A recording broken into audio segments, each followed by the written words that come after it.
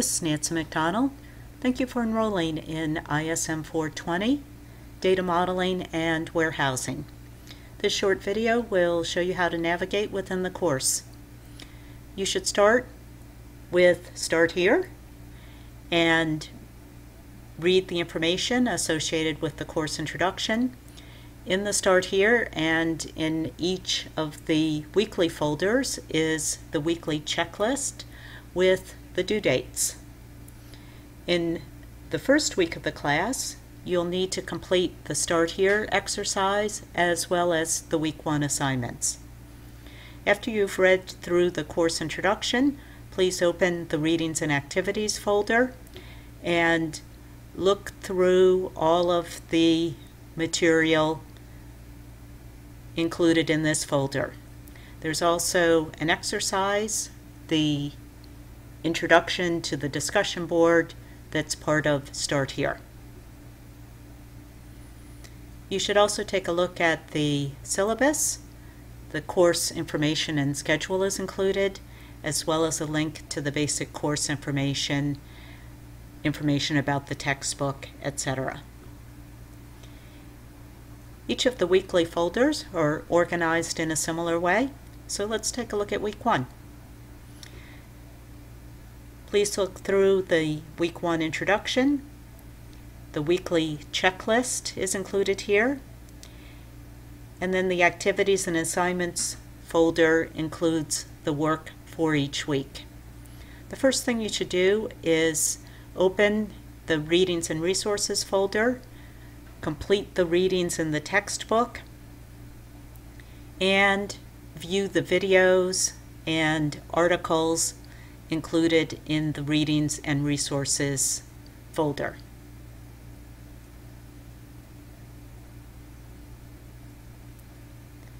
Each week there's a case study, and in the case study we're going to be using Wilmington University data. The reason that we're going to use Wilmington University data for the case study is it's often important when we're doing data warehousing to understand what the data looks like, how the data codes are set up. And so since we're all familiar with Wilmington University data, how the courses are coded, for instance, how the student IDs are set up, we're going to be using our university as our case study. Each week there's a discussion board assignment. The discussion board initial postings are due on Thursday. This gives the other students a chance to read your posting and respond to at least 2 of the discussion board postings by Sunday. The weekly assignments, likewise, are due each Sunday.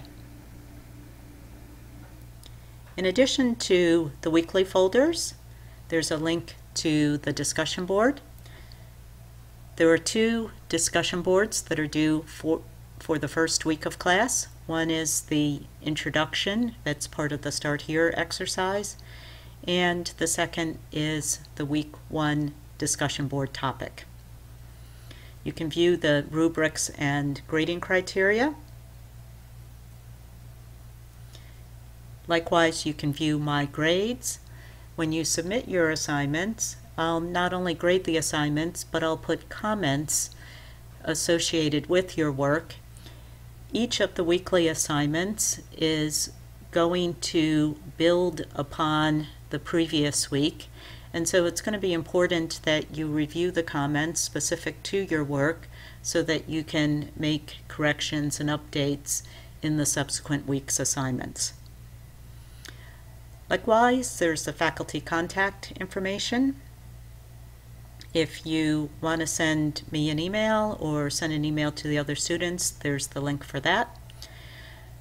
There's also the link to the library, online tutoring, Blackboard help, and web resources specific to this course. So thanks again for enrolling in ISM 420. I'm looking forward to being your online instructor.